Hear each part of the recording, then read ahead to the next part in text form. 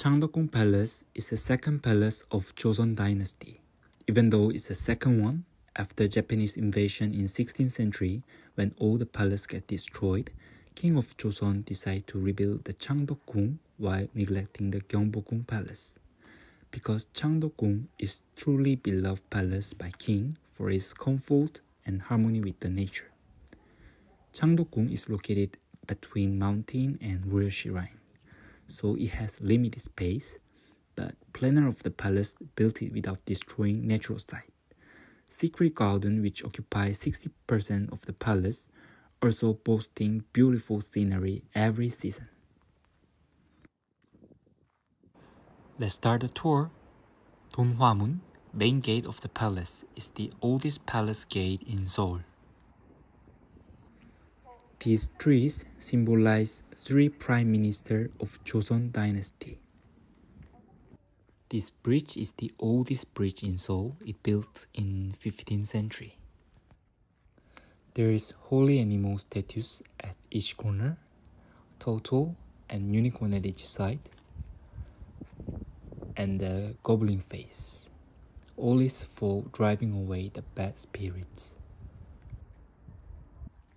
Now we entering Jinseonmun. If you see from the left side, you will notice this front yard is not complete straight, but left side is tilted inward.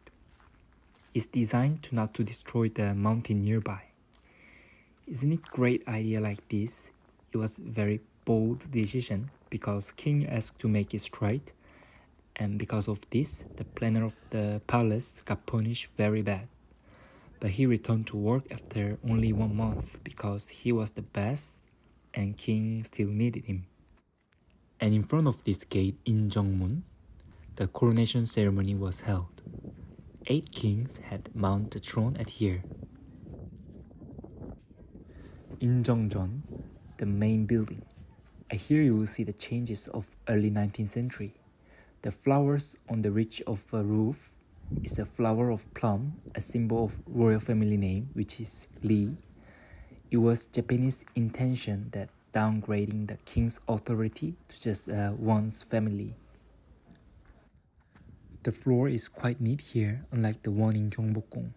It's because Japanese colonial era, they took away the original floor and planted the grass here as a meaning of the tomb, implying Joseon Dynasty is already dead.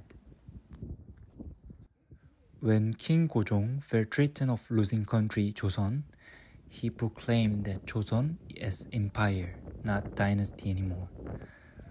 That's why the door curtain is yellow color, which symbolizes the empire. And chandelier, glass window, curtain, the floor and sides are influenced by Western culture. And if you look back to the south, you will see the Seoul Tower.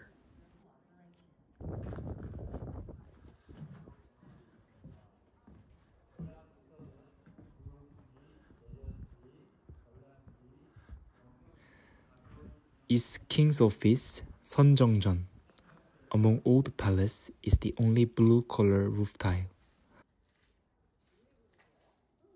And also used to enshrine ancestral tablet when king or queen die. This corridor with the roof is the proof of that. Hyejeongdang, you have to walk to the behind to see inside.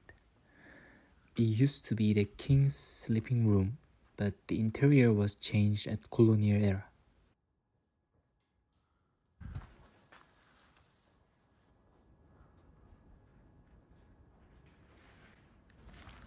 Daejojeon, Queen's sleeping room. The right side room was for the king, and the left side was for the queen. If you go behind the building, you will see the terrace garden.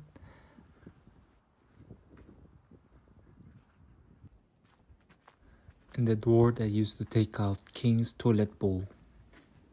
And furnace.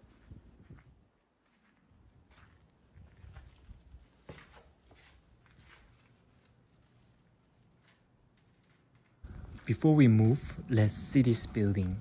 It's part of the queen's room. And one tragedy for Korean happened here, which is Japanese annexation to Korea in 1910. When pro-Japanese group was giving pressure to the king to sign the treaty, Queen Sunjongwangwu was hiding in the room and she popped out to snatch the royal seal and she put under her skirt the royal seal, so king cannot sign the treaty. But her uncle, also the Japanese collaborator, took it away, and at the end, treaty was signed. This is the buildings for Prince, where Prince study, discuss with scholars. This empty lot also was the residence of Prince. The building there is Library of Prince. Now, finally, the last destination of Changdeokgung. This is Naksonje. This building is not painted with colors. It looks more natural and frugal. But it has really amazing details. Fire barrier is designed like broken ice. The door and window of the room is so artistic.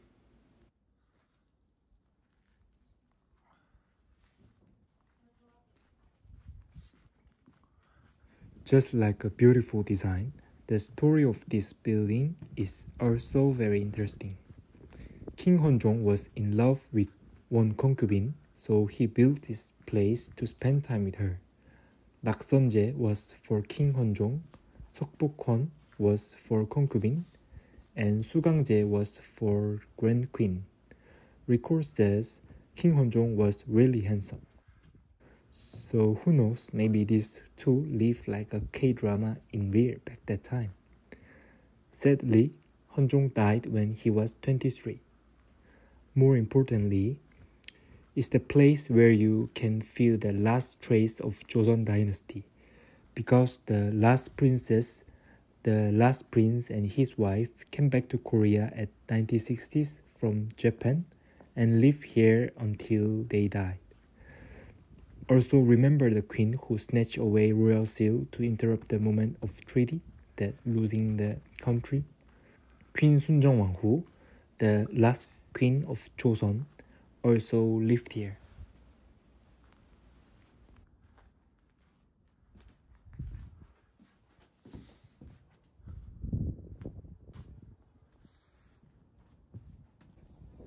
So from here you can see every buildings. That's the main building and blue color roof tile, King's office. This is King and Queen's living quarters. That's building for Prince. So every building is side by side. And there is Naksonje. While Gyeongbokgung is used for less than 250 years, Changdeokgung was used for 500 years for the kings. So in history, here was the actual main palace. This palace is highly recommended for someone truly enjoy the nature and history and less crowded. Hope you can visit here one day. Thank you for watching my video.